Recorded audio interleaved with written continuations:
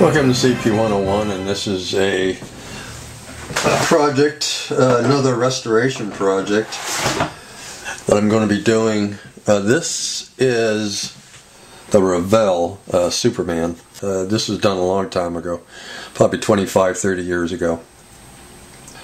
I decided I wasn't even going to go with the real colors that Superman had back then, so I wasn't worried about trying to get it looking like George Reed's because of that goofy looking head. So one of the first things we need to do is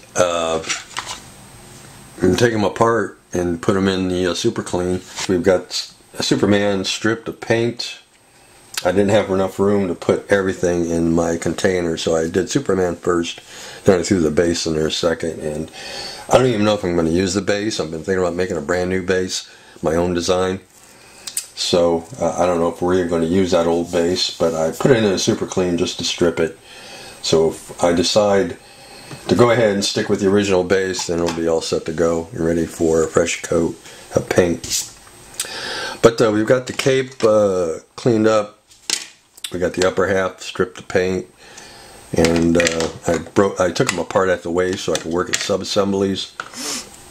And then we got the bottom half primered, and now I'm going back to see where I need to do work, and I need to do a ton of work on the legs because I missed a ton of areas the first time around. I can't believe I missed that much, but I did. So we're getting all that fixed up using a glazing putty. This side's not too bad. Primer filled some of the areas, so I don't think I have to do anything over here on this leg, on his right leg, but his left leg was really bad, so we're getting all that straightened out. We got the belt we need to straighten out. We got some horrible seams on the belt. Belt buckle is offset, one side's larger than the other, so I have to even that out. Originally it was round, but in order for me to even this out, I'm going to have to make it more of an oval, but it'll be alright. And then we need to do the same work on the trunks, and then I think the lower half will be ready for another coat of primer, and we'll see how it looks and go from there. If it looks okay, then we'll start on the upper half and get the upper half all straightened up. So that's Superman himself. And then the head was, I've been spending 3 days on the head. That's where all the work is needed on this kit. The head that Revell gives you is really bad. It's really messed up. I don't know who was working at Revell at the time that decided to make him look really stupid, but they did. So at first I was just going to not even dick with this head and get a replacement head. But the more I looked at the head, the more I thought, why not take what I was given and change it to what I like? Because for me anyway, that's the whole fun of modeling, is to be taking what you were given in a kit and change it either for the better or something unique or both. So I thought, why not see what I can do with the original head, because I don't have anything to lose. If I screw it up, then I just get a replacement head. So thankfully this kit is really thick plastic, so it gives me a lot of plastic to work with. So I looked at the head thinking, what is all the key areas that's wrong with this head? And the first thing I noticed right away is that whoever sculpted the new head for Superman gave him a pumpkin head. His head was completely round, and that's that's one reason why he looked kind of stupid, is because of the pumpkin head. So first thing I wanted to do was to reshape the jawline, because it was the jawline that's giving him that pumpkin head look. Somebody way overemphasized the jawline to the point where it just looks stupid. So I thinned down the jawline. I took a ton off of that jawline, because what I was aiming for was to get his head more egg-shaped than pumpkin-shaped.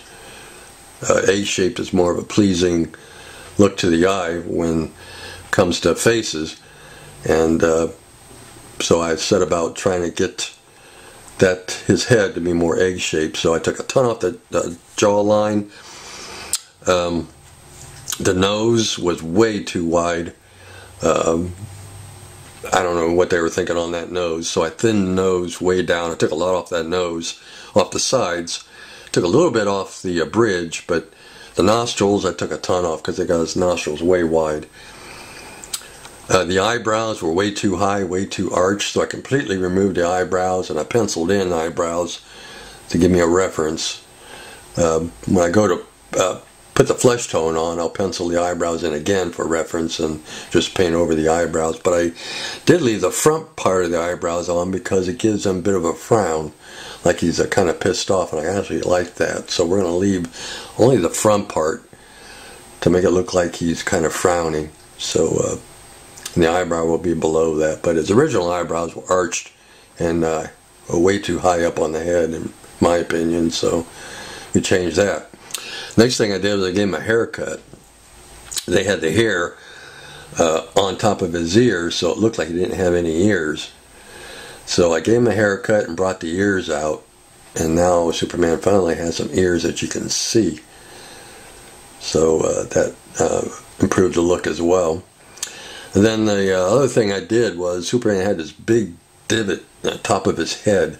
They gave him this weird hairstyle that created this divot. And that also made the head look really wide on top. So I got rid of that divot. I filled it in using the sculpting putty.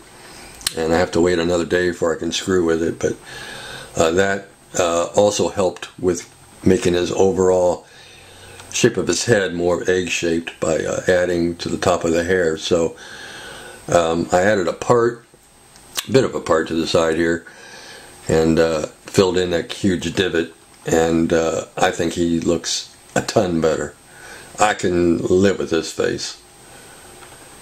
I could take more off the jaw, but I think I'm going to just leave it because all the comic books, and I'm talking comic books, I'm not talking any TV show or anything, or a movie. All the comic books, he usually had a really strong jawline. They always drew him as such. So even though I could thin that jawline down some more, I'm going to leave it a little on the strong side. But now I don't think it looks as stupid as it did originally. So that, yeah, I'm happy with the head. I never thought in a million years I could make it look presentable because it was pretty bad. But just a lot of 3 days worth of sanding, and we've got the head looking decent. So that is Superman's head. And I'll put a picture up before and after. Before when it was painted, then now you can see the difference. It might not look different, but when you see the before and after, you'll see a huge difference in the head.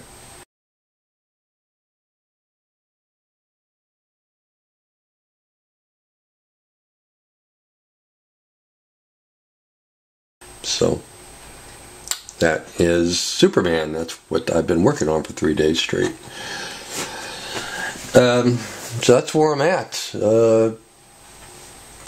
I'm, still sorting out the details for the base. If I decide to go with a brand new base, I'll have to go to Michael's and get a few things. Mainly a wooden plaque for the new base.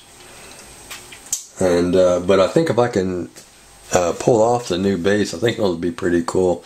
And I think it'll be more befitting for Superman anyway than, the busting through the wall was pretty cool, but I think my idea would be different and more in line with what we all know and recognize with Superman.